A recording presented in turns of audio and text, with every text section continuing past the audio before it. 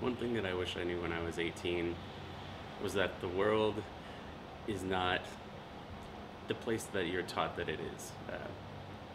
I guess what I'm trying to say is you feel like the people that you meet who are supposed to be experts at their professions uh, are actually experts.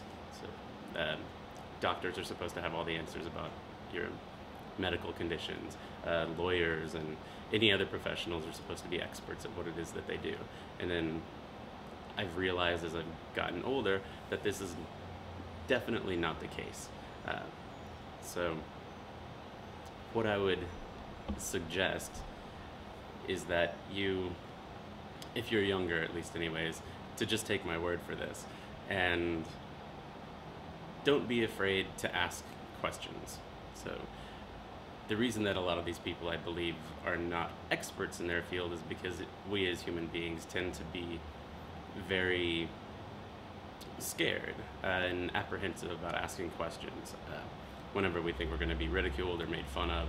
And my advice would be to not be afraid to ask questions, because unless you ask, you're never actually going to know these things. You're never going to gain that knowledge and expertise to be able to help people that you really need to help, as a doctor or as a lawyer, as whatever your profession is. So one of the things that I wished I knew when I was 18 was that this is actually the case. I had a professor a long time ago tell me that you've been in school for a very long time. If there's something that you don't know, you shouldn't be afraid to ask, because it's not your fault that you don't know.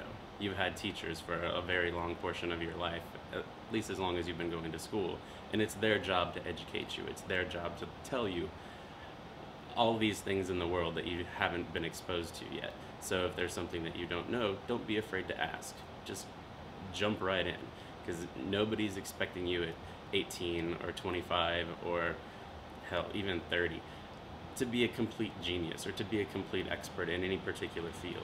So my advice is to ask questions, don't be scared. And on a similar but not completely related topic, I also realize that people are all very similar.